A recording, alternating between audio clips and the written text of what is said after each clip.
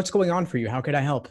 So my issue is my timing. That's the worst. Timing gives me the worst anxiety. My scores are in the 145 range when I'm not doing any time tests.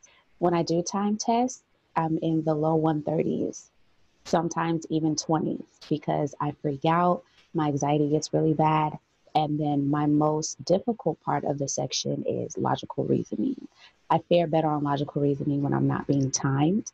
So I don't know how to go about that. And it's been maybe about a year since I've really studied for the LSAT, because I know you talk a lot about burnout. And I did exactly what you did. I bought all of the books and I literally burned out and I just couldn't do it. So as of right now, I'm trying to pace myself so that I can actually get the score that I need to get into law school. Nice. Well, I'm glad you're changing your approach and you learned from the previous. And when are you aiming to take the LSAT right now? November of Good. this year. Nice. So you've got plenty of time. We're speaking now, end of March, beginning of April. You've Mhm. got 7+ months to make this happen. Okay. Because someone was telling me 7 months isn't enough time. I need at least another few months. Maybe don't take it until I think January of 2021. And I said, no, I think 7 months is a good time. No, seven's plenty. I recommend 5 to 6 months to achieve your fullest potential. You Okay. could do it in less depending on your goals. But if you have concerns around anxiety and building the foundation on timing and all that, I would say give yourself this time. Slow down, build the foundation first, take advantage of the quarantine, make the most of it, lay out a plan for yourself for every single day. And then before you know it, November will be here. But your mindset around this exam will have transformed and you'll truly understand how to see it from the test maker's perspective. That would be my goal. And that's what I would aim for if you have such a long time to study. So I think there's a lot you could do to make the most of this. Okay. And what do you think would be the best approach? Should I take my first test timed? Companies like to recommend that because it gives them a benchmark to claim later progress and say, before you started with us, you were here. Now you're there. But the thing is, people improve from studying no matter what they do. Okay. Building basic familiarity should lead to some improvement. Can you attribute it to the course or not? That's hard to say. But we know that no matter what, your timed diagnostic is not going to go well. It'll be discouraging. And then you'll say, oh man, what do I do from here? And the thing is, you got to slow down regardless. The program is always the same. You work on your weak areas, you build a foundation in those, you do timed sections, then full length exams, no matter where you're at. Okay. And then as far as scheduling, what do you recommend as far as time goes? How much time a week, especially since I have 7 months? How much time should I dedicate? I mean, I'm quarantined, so, and I'm not working, or I'm working part-time from home. So what do you think is the best approach to how I should set my schedule for LSAT studies? How many hours per week are you working?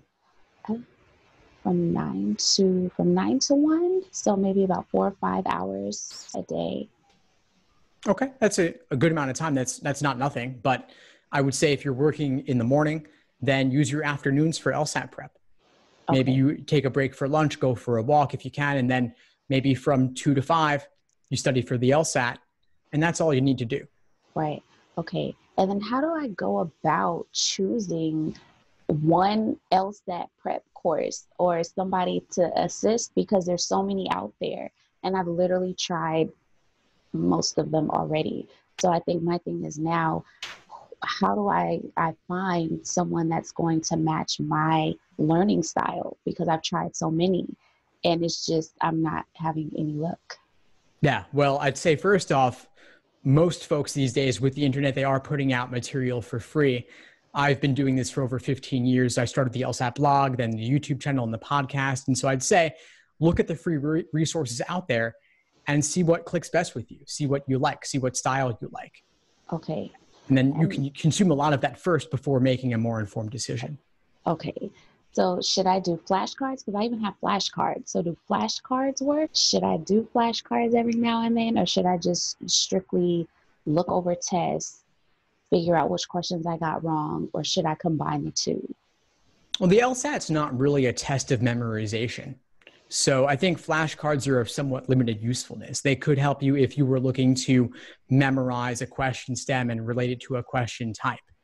Or maybe if there was some vocabulary related to parts of arguments that you just couldn't get, then it could be somewhat useful. But I'd say most of this exam is really testing your ability to engage in critical thinking and critical reasoning, to make deductions. It's not the sort of thing you memorize. Okay. And then as far as, anxiety with tests go, how do you recommend I go about, should I ask for more time? Because my thing is, when I do get into law school, I don't want that to be an issue. Because if they look at my 2 lower scores, they're going to say, well, how did she get this higher score now? And I don't want it to look as if I'm a weak student or an applicant just because I had to ask for more time, because there are certain, I'm just not that best of a test taker. So I don't want that to come across any type of way during my applications or in law school. I hear you. Well, a couple things. First off, I would try to reframe the mindset around I'm not a good test taker. That's going to set a certain ceiling on how high you think you can score. So I would try to put that aside and over time, see if you can change that thought pattern around your own abilities, because you can get better at this test. This test is learnable. A lot of it does simply come down to familiarity and pattern recognition. So I would take another look at that idea. Now, secondly, with the accommodations, law schools will not know if you got accommodations for the LSAT. Okay. LSAC has been sued several times for accommodations related issues. And one of the outcomes is that your score will not have a little asterisk next to it. They will not know you had extra time. Okay. They've also become a lot more liberal in granting accommodations. So if you can go to a professional, get yourself evaluated, they recommend you get extra time. LSAC will typically give time and a half. They sometimes give double time as well. Double time is a little bit too much for some folks, so that means you're there for 6-7 hours. Okay. So you may not want that much time, right. But time and a half works well for a lot of folks.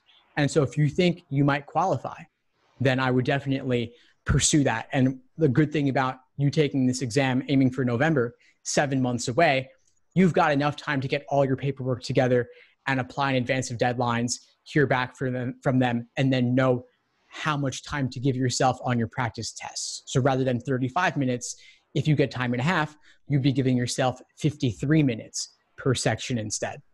Okay. So my next question, this is my last question that I have.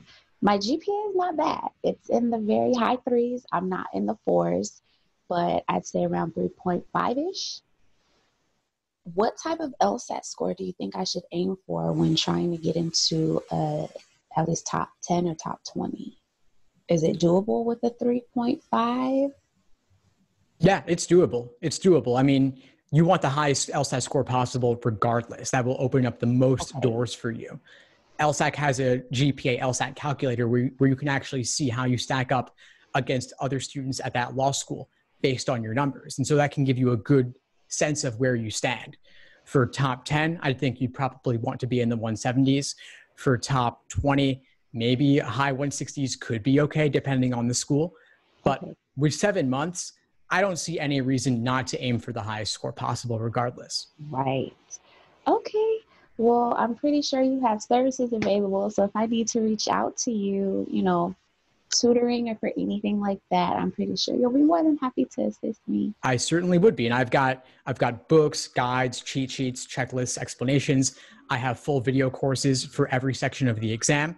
Okay. I also have live online masterclasses and Q&As. Oh, okay. All right. Well, thank you so much. I appreciate you taking the time to talk to me. My pleasure. Have a good one, Brittany. You too. Bye-bye. Bye. Thanks for tuning into the show. Please subscribe if you haven't done so already to be notified of new episodes as I release them. And feel free to reach out if you need anything at all as you move forward with your prep. I'm happy to help however I can.